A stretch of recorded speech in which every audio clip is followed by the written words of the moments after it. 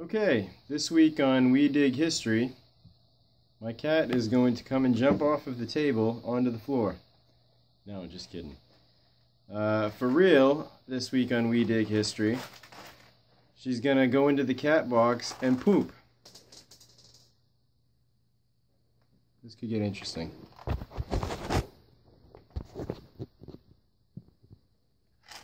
You gonna go or what? Come on, we're wasting video space here.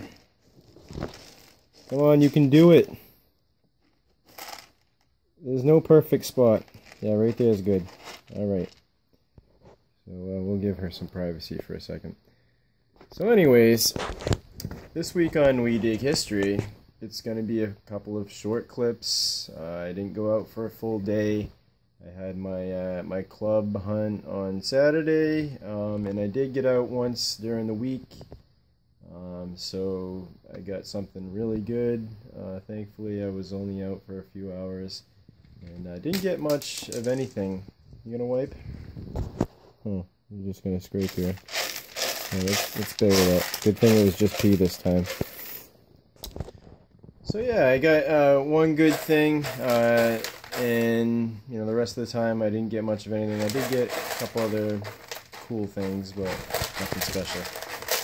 And I went out after my club hunt, which was this past Saturday. That's the Massachusetts Treasure Hunting Association club hunt. It was an open hunt, lots of prizes, it was lots of fun.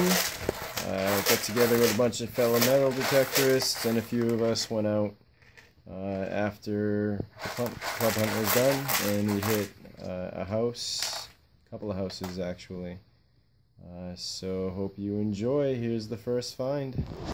Okay guys, I'm at that same house I was at the other night with Dirt Flicker, and he just left, and I just got another copper. Looks like a largie. Oh, it's a drape bust. Nice. I'm going to take a picture of this before it fades away. Alright. Hopefully we get a date, guys. We'll be back.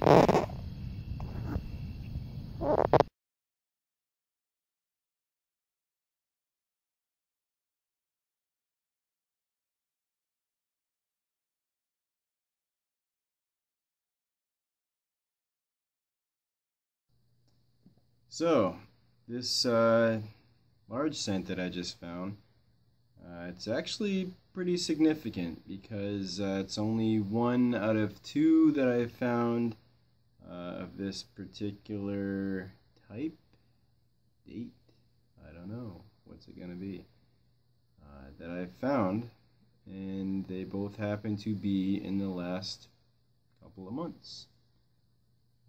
So it's pretty cool, and this one's actually a little better than the first one. Actually, it's a lot better than the first one. So I'll show you what it is. Alright, so here it is. And hopefully you can tell by now. I don't know how great the lighting's being captured here, but it's a 1798 drape bust.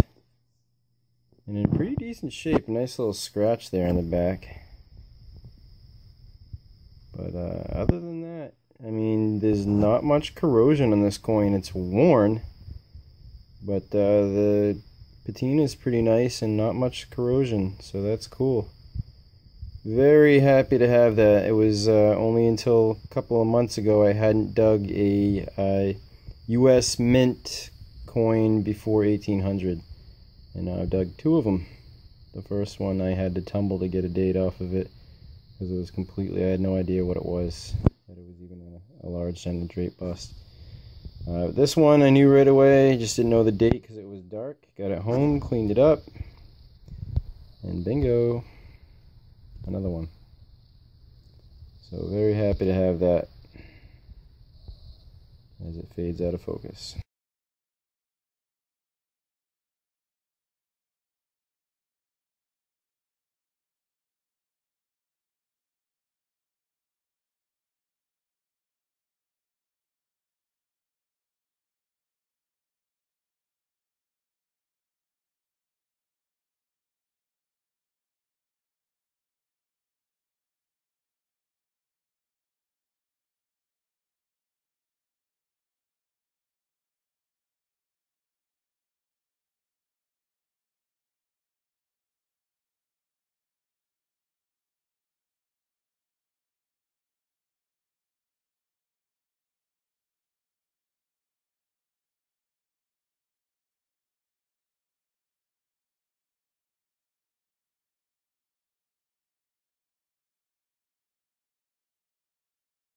Alright guys, out here with Relic Ray and a new guy Patrick over there by the tree.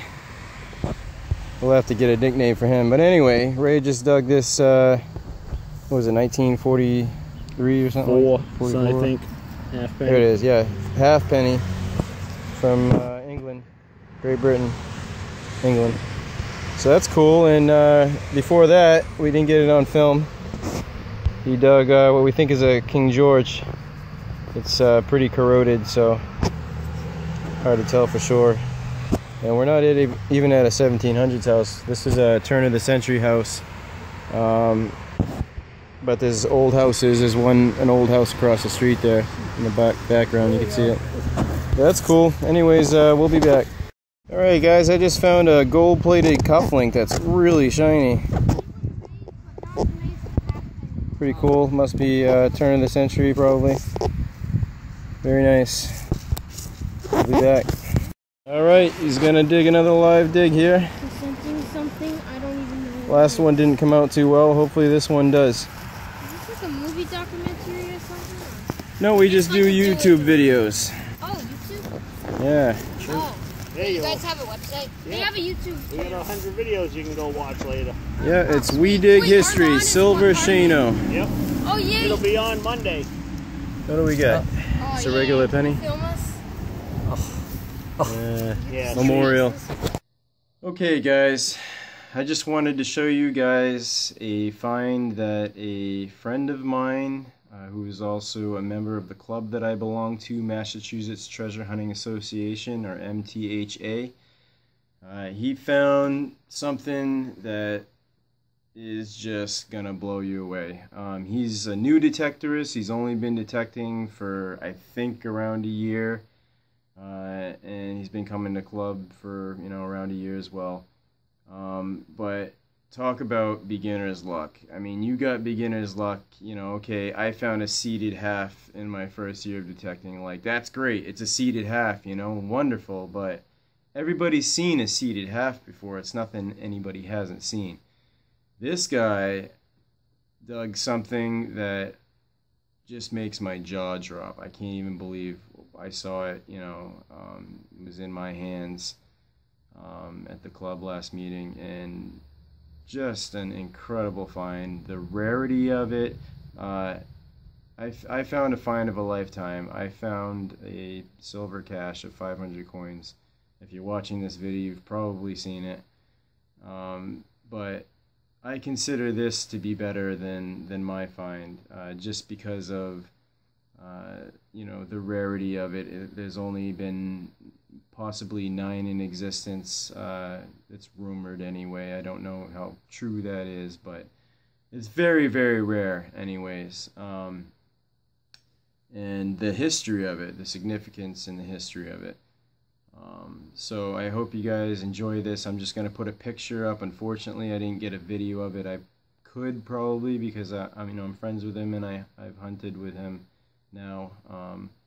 But I just wanted to put a picture of this on one of my videos so you guys can see it. It's amazing. So here it is.